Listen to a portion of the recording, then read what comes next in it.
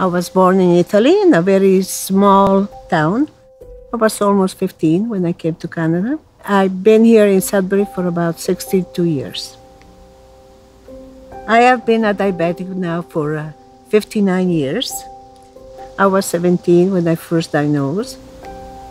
I was lucky. I met the right man. He's been good to me and he's been helping me through the years. As I got older, my lows became worse. I had them maybe more often. I didn't have any symptoms that they were coming.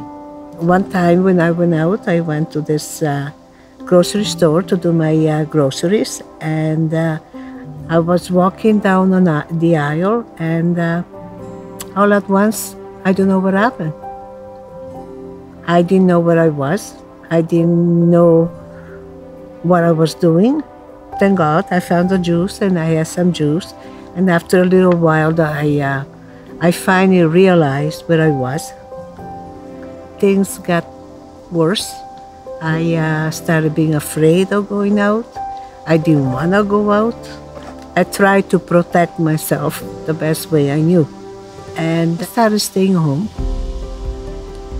A little bit later, when I finally had the Dexcom G6 introduced to me, I was amazed that I knew every second how my sugars were.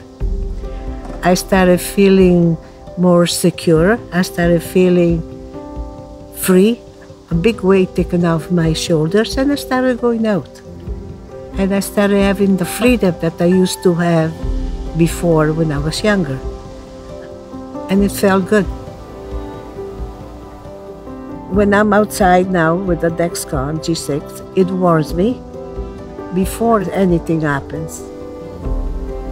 I can do a lot more things than I used to do because I know that now I do have something with me all the time to tell me when there's a problem coming. My A1C it's the lowest it's ever been, and it's a good number. So I'm happy with that.